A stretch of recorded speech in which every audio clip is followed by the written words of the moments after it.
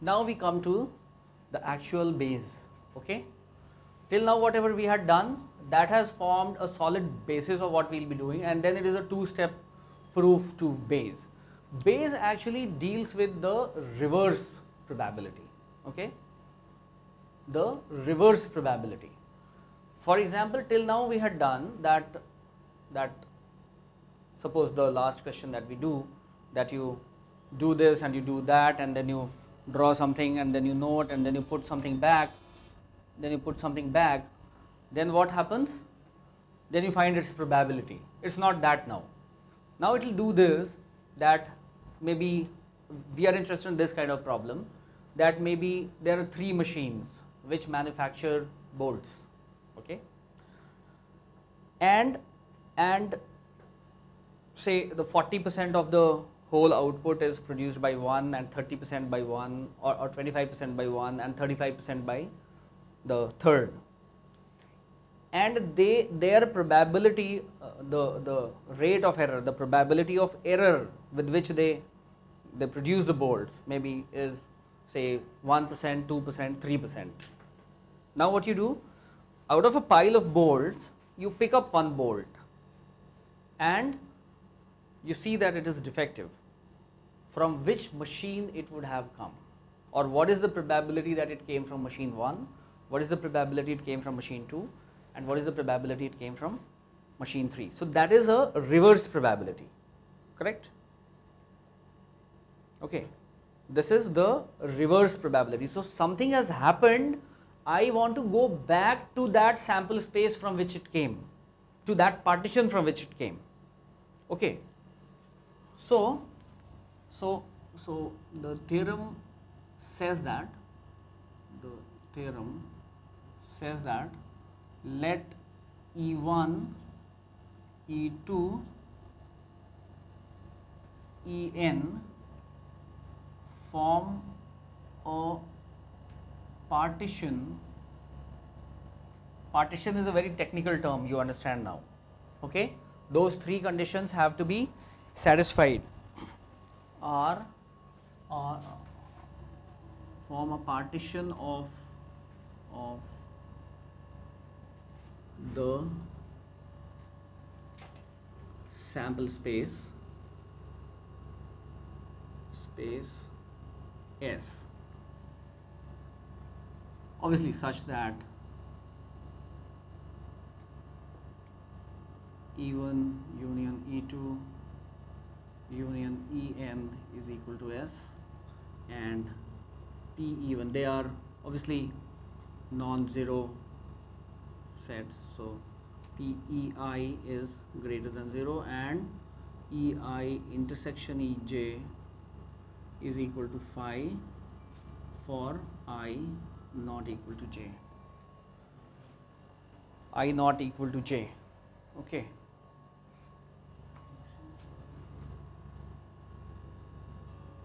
Then we want to find this Pei such that A has happened. So an event A has already happened, and we want to know what is the probability that it came from this partition or that.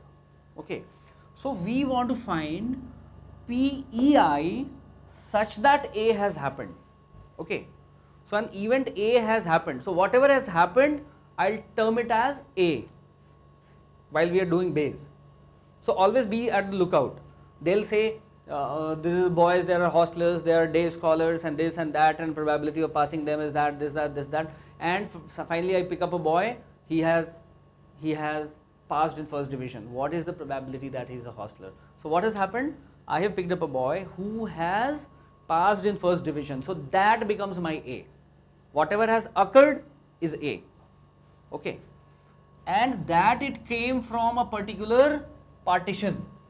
So what we are trying to do, the reverse thing that we are trying to do is this, that this is our sample space, these are our partitions. Okay, and something has happened. Okay, some A has happened. Now I'll say from which partition it came. What is the probability that it came from partition this? What is the probability that it came from this partition? Okay, so this red thing has occurred, and what is the probability that it came from this or this or this or this or this or this? Okay, that is the reverse probability. So this whatever it will be, that will not right now, we'll prove it. We'll see what it is. We are actually not proving, we are just trying to explore. So I say PEI such that A is what? PEI intersection A upon PA. Is it not? EI is what? One of those events, one of those partitions. Be very clear about it. So E1 is one of those partitions, and they'll follow all those three properties of partitions, and additionally that summation of them will be 1. Now what is this? PEI intersection A is what? PA such that EI is PA intersection EI upon PEI, right? So it is the same thing. See, okay. So what I substitute is, instead of this, I substitute PEI into PEI intersection A. Okay. Clear hai? Here we substitute the direct probability, that what is the probability of that event such that E1 has happened. That I know, is it not? And the formula gives me that leeway. You could ask me, why didn't you use this formula?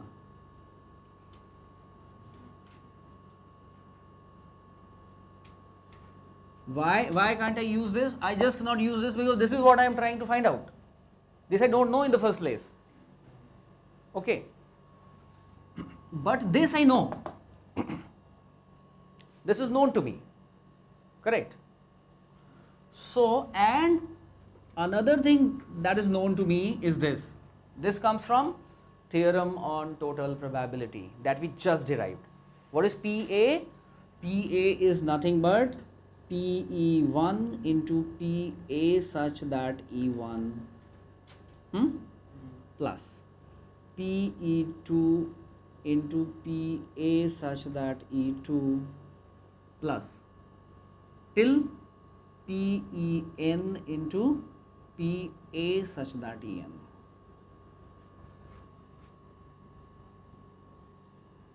Correct? This I know. This I know.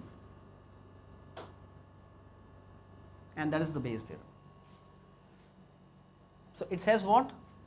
It says that PEI such that A is equal to PEI into PA such that EI upon summation I is equal to 1 to n PEI into PA such that EI.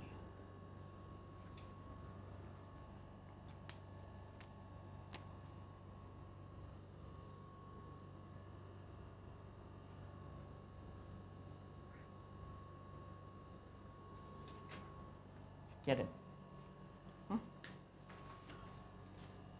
Now, if you permit me to do a question, I'll do it, and I'll do it even if you don't permit me. So it'll be easy to understand for you. Which question should I do? Tell me any.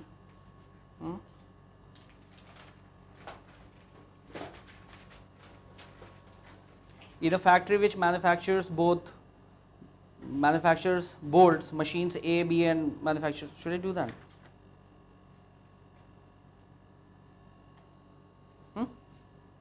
Which should I do? In a factory? In a factory? So let me do it here. So in a factory, machines A, B, C, machines A, B, C manufacture bolts, manufacture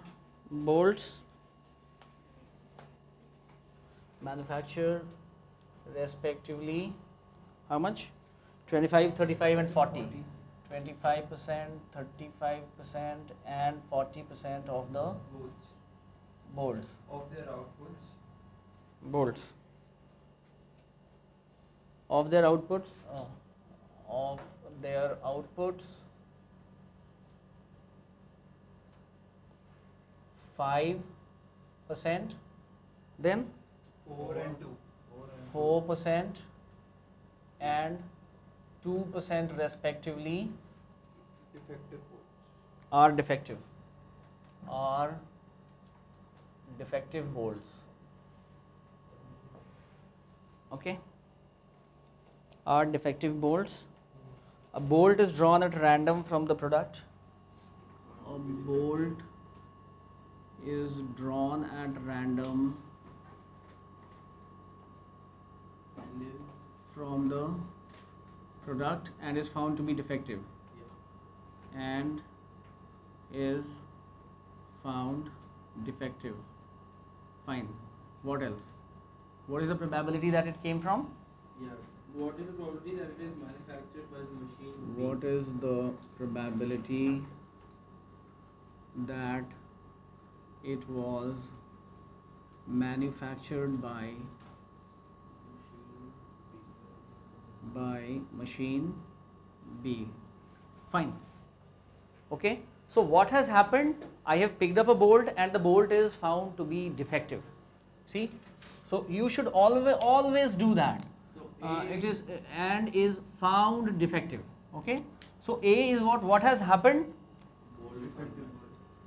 Bolt is defective. Correct? Bolt is defective. I'll partition it.